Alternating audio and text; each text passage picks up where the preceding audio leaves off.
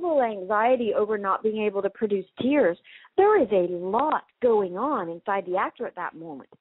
Like, that could feed the story even better than, water rolling down somebody's face.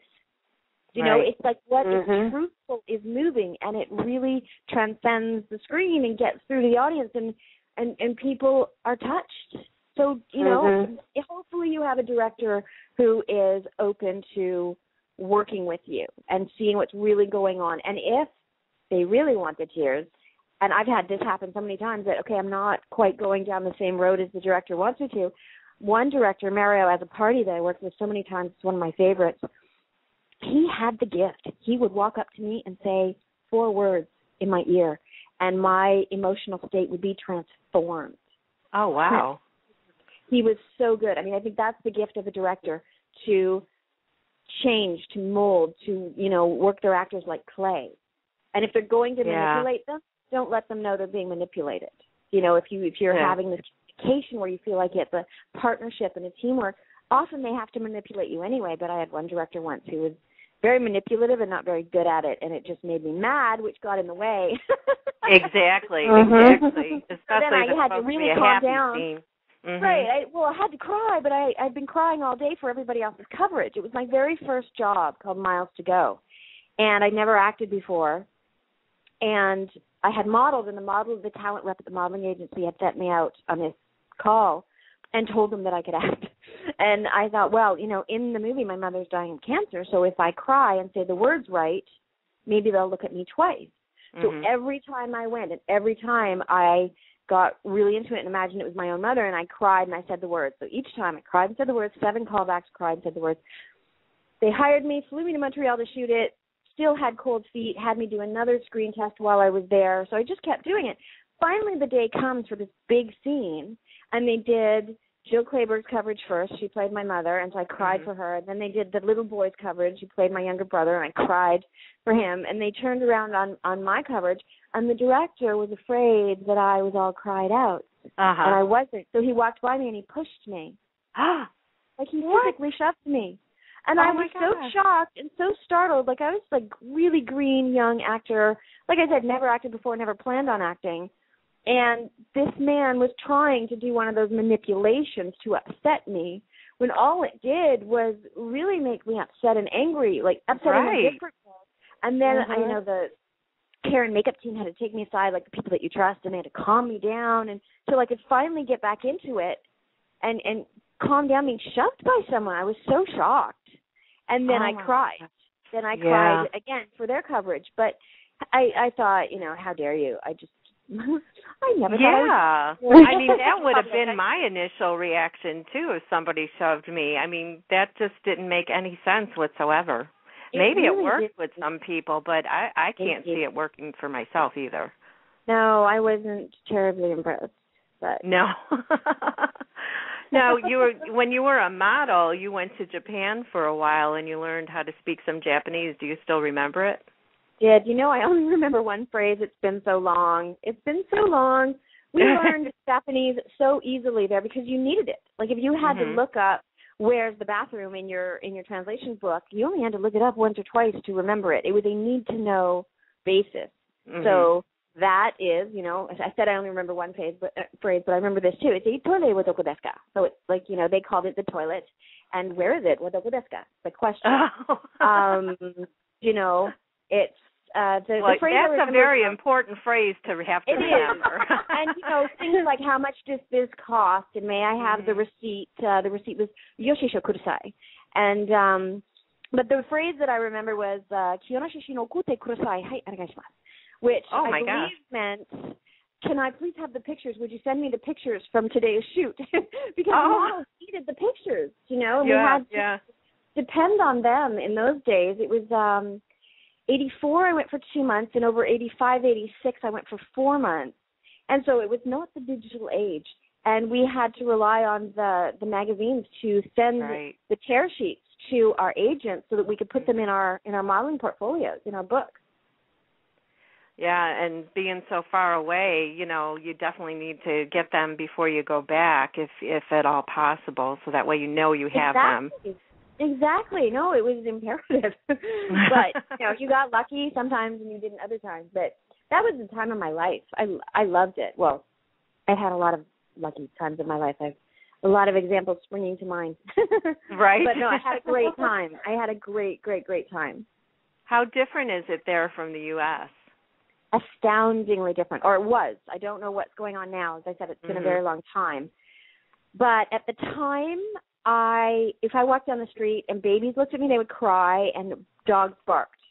Babies cried and dogs barked. Like, who is this thing that looks like this that's so different? Well, being blonde and everything, too, I guess it would really throw them off. Yes. It was very, very different. And there are things I absolutely love about the culture, and then there are things that were so different from the Western culture that I grew up in that I had to remind myself that I'm a visitor here and this is, not my culture, and to respect that. Because it was just very different and not the way we did things at home, and I, didn't love everything about it, but then there were so many things about the Japanese culture that I loved so much, and beautiful, beautiful aspects of their culture, the temples and the people. I mean, it really was a very, very safe place to go as an 18-year-old who'd never been away from home. Yeah. So that makes it frightening sometimes. There were still places where we were told not to go, places where obviously, you just shouldn't go. But in general, it was a very, very safe place for me to be, off to on my own. Yeah. Well, this is shifting gears a little bit, but you currently have 2 films in post-production, and one being the Carrie remake. Oh, yeah.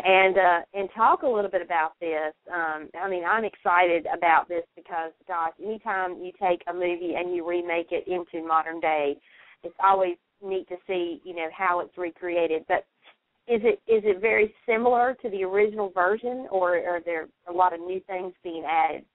Well, you know what, I can't exactly address that because I saw the original version years and years and years ago, scared the pants off me, and then I didn't want to revisit that when I auditioned and then when I got the part. I didn't want anybody else's version of my character to get in my head.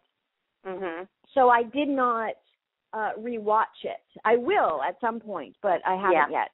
So I only know the material that we were dealing with, which I believe was very similar, but I don't know what exactly the the script or the brilliant director was putting in. Kimberly Pierce, who I was so incredibly honored and thrilled to work with.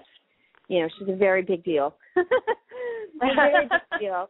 And then, to get to work with Julianne Moore, it was just so lovely for me. It was, I haven't been doing this for a long time, but I am absolutely, I am not worthy to work with certain people, and Julianne Moore is definitely one of them. It was a great day. It was an amazing team. I love you both. And thank you. Oh, she's incredible. Just to watch the way she interacted with Kimberly and the way she works, and oh my gosh, it's just they're wonderful. They're wonderful. It was very exciting for me. Very exciting. Although, they did what they always do. They always change your lines, and you go in very, very prepared. And I don't know if you guys know, I had a really, really big car accident a long time ago. It was in 1988, and my memory was damaged. So before that, I used to memorize a script, reading it once, maybe twice, and I'd know my lines and everybody else's lines. And then it was my task to try not to remind others of their lines when they forgot them, because I just had such a great memory for lines. I don't know why. And after my car accident, I had to work very hard to remember my lines, I think, as probably most people do. But I really had a severe memory problem after my car accident, I guess severe concussion or whatever, but I couldn't talk. I didn't remember how to say, the word for table or chair or knife or fork. I had to relearn all of that. Yeah, it was pretty dramatic. So when I go on set, and as they do so often, it's not an anomaly. It's not a surprise. They change the lines. They go, we're adding a bit here. We're doing a bit there. They change it in the working of. And then, I'm just trying to keep my inner panic completely at bay and not look like an amateur. It's like I was prepared. Now I have to memorize this really, really quickly, which is a challenge for me, and incorporate the new things that they're doing and incorporate the way Julianne is doing her, her side of it. And I don't know. It was a very exciting day. It was a challenging day, and I cannot wait to see which scenes, takes they chose. Well, one thing that I have always been, very intrigued by is, as a viewer of horror films, it'll scare the pants off of you almost. But what is it like to actually be in a horror film and act out the scenes that are supposed to, come across as being very frightening to the average viewer? Well, let me see. How can I answer that question? First of all, I can't give anything away. I mean, you know that I did a scene with Julianne Moore. That's not giving any plot things away. So True. I won't address it with Carrie, sure. which then makes me talk about other horror films that I've done. And really, I've only done comedy horror. Mm-hmm. So that's a little different. Prom Night 3 and The Brain were not really scary movies. They're ridiculous movies, and that's the point.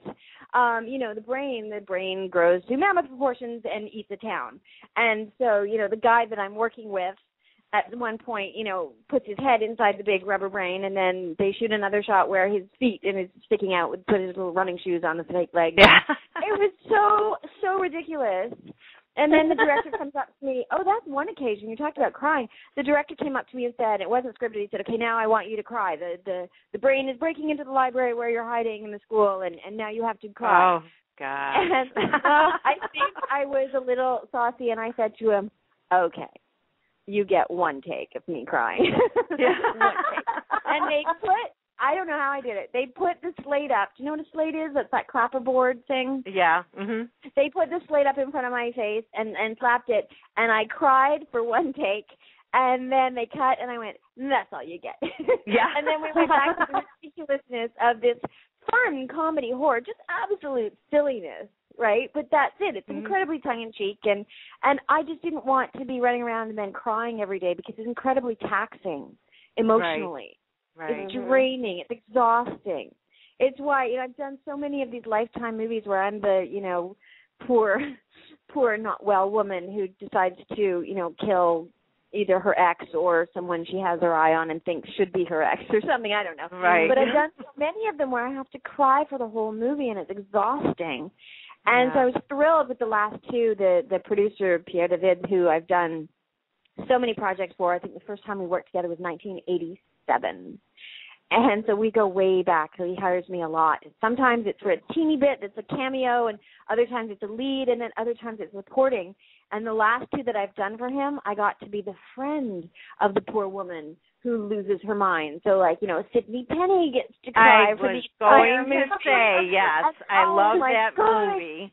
I loved it so much. I said I get to act like a man. Nobody expects a guy to cry. You see all these big stars in movies, these guys and their daughter is kidnapped or their wife is killed, and they look up tragically, and there's no tears on their face, and nobody says a word. Whereas if you're a woman, they'd be like, where are the tears?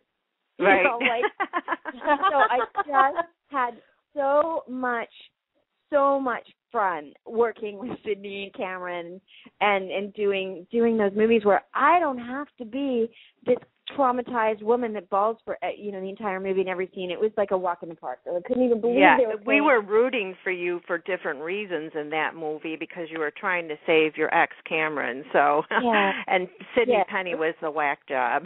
So. Yes, I was so pleased. So pleased not to have to cry. I can't even tell you. It was ridiculous. Yeah. I've had to cry so much in my career. It's ridiculous. Yeah.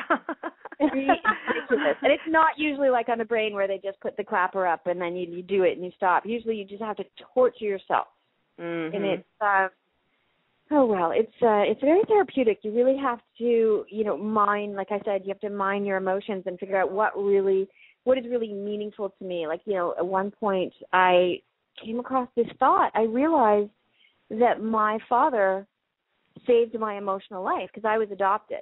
So my father and my mother, I could have ended up anywhere, but I ended up in an amazing family with loving, supportive, wonderful people. And, I could have ended up anywhere. And, so for that moment to strike you to realize, because otherwise you just go about your life and don't really think about that. Exactly. And take it for granted. You take it for granted. So there are many things as actors that we have to analyze and look at under a magnifying glass that maybe other people don't really have to do. I have no idea. I don't know if other people look at things that actually like disturb. I think people mostly try not to think about things that upset them. Like I think